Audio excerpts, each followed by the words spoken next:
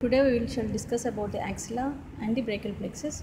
So, to know the boundaries of the axilla, we have an anterior wall, posterior wall, medial wall, and the lateral wall, and it has an apex, and this is a base. So, what forms the apex, which is deep inside, but the apex is directed towards the root of the neck, and the apex is bounded by the clavicle, anteriorly by the clavicle, posteriorly by the superior part of scapula, and then on medially we have outer part of the first rib. So that forms the cervicoaxillary canal, also called as an apex, and it has a base which is nothing but a skin, superficial fascia and axillary fascia, and it has an anterior wall. Anterior wall is formed by the pectoralis major and pectoralis minor with clavipectoral fascia.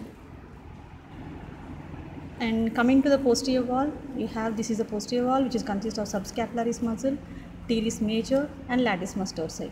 And this is the medial wall formed by the upper four ribs with intercostal muscles and upper part of the serratus anterior muscle.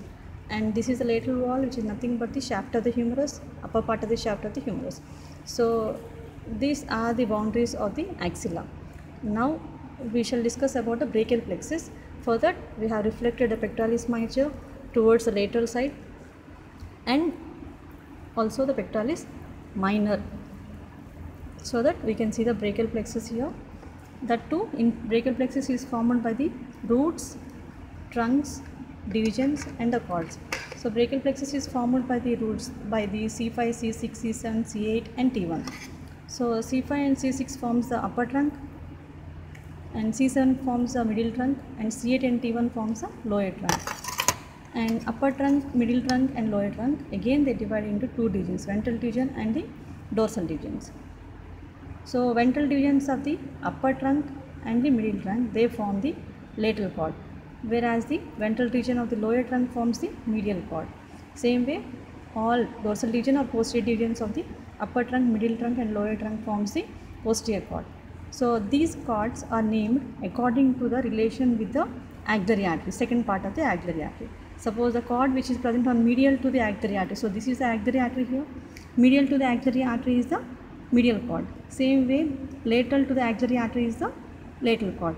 Same way, the structures which are posterior to this are called as the posterior cord. So they are named according to the relation with the axillary artery, second part of the axillary artery. Now we are going to see only the infraclavicular parts of the brachial plexus, that is the cords. So let us discuss about the branches of the medial cord. So you can see this is a medial cord here. So the medial cord branches are medial cutaneous nerve of the arm and medial cutaneous nerve of the forearm.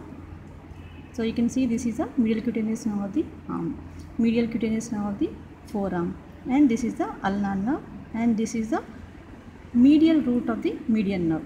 So these branches are the medial cord branches here. You can see all these four. Not only that, you can also see a medial pectoral nerve which is supplying the pectoralis minor. Not only that, I have taken a small piece of muscle from pectoralis major. This is the which is supplying the pectoralis major also. So this is the medial pectoral nerve. You can see here, this is the medial pectoral nerve.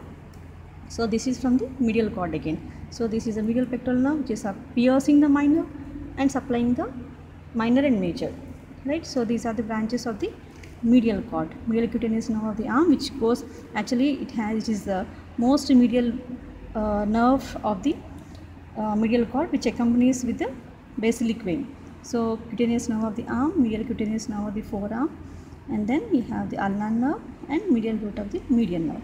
So this is the total cord, medial cord. Same way we have the lateral cord here. So the lateral cord branches are the one is lateral pectoral nerve. Lateral pectoral nerve is, this is the one lateral pectoral nerve here. You can see it supplies directly the pectoralis major, which piercing the clavipectoral fascia. So one is the lateral pectoral nerve which is supplying the pectoralis major here, and then if you observe here, this is the musculocutaneous nerve. Musculocutaneous always will be identified by this nerve will pierce the coracobrachialis muscle. So you can see this is a coracobrachialis muscle, and even here also this supplies the all the muscles of the arm, and then it forms the lateral cutaneous nerve of the forearm. So this is the musculocutaneous nerve, and this is the medial root of the median nerve, which forms the median nerve. So these are the three branches: lateral pectoral nerve, musculocutaneous nerve, and the medial root of the median nerve. So these are the branches of the lateral cord. Now coming to the posterior cord, if you observe, you have to see that there are the five branches here: upper subscapular, lower subscapular, and nerve to latissimus dorsi, axillary nerve, and the radial nerve. So now you can see here, this is the posterior cord. Actually this is the posterior cord, this one, and the branches here are, the first one you can observe, this is the upper subscapular. This is the subscapularis muscle which is supplying this upper subscapular nerve. This is nerve to latissimus dorsi. This is the nerve to latissimus dorsi, supplies the nerve to latissimus dorsi muscle, and this is lower subscapular, which supplies the subscapularis and also the teres major muscle. This is the teres major muscle. So there are the three branches: upper subscapular, nerve to latissimus dorsi, and the lower subscapular. And the continuation of this is the radial nerve here, and you have the axillary nerve here. Axillary nerve which is going into the quadrangular space along with the posterior circumflex vessels. So these are the four branches here: upper subscapular, nerve to latissimus dorsi, lower subscapular, axillary nerve, and the continuation of the posterior cord is the radial nerve. So you can see few branches of the radial nerve which are above the spiral groove, which supplies the long head of the triceps and also posterior cutaneous nerve of the arm. So they are giving the branches here itself. So these are the branches of the brachial plexus, that too from the cords. And how to remember them? Actually, we have from the lateral cord, we have a mnemonic to remember: LML, L for lateral pectoral nerve, M for musculocutaneous nerve, L for the lateral root of the median nerve. Same way for the medial cord, we have a mnemonic to remember. For that is 4 M's and U. 4 M's are medial cutaneous nerve of the arm, medial cutaneous nerve of the forearm, and medial pectoral nerve, and then medial root of the median nerve, and U for ulnar nerve. So this is a mnemonic to remember. Same way for the posterior cord, we have a mnemonic that is called as the ulnar: U for upper subscapular, L for lower subscapular, N for nerve to latissimus dorsi, A for axillary nerve here, and then continuation is the radial nerve. These are the branches of the cords. Same way you have branches of the roots also. They are nothing but nerve to serratus anterior, long thoracic nerve. So you can see this nerve to serratus anterior, which supplies the serratus anterior muscle, and also dorsal scapular nerve, which supplies the rhomboides major and minor. And from the trunk we have two nerves. They are not visible here.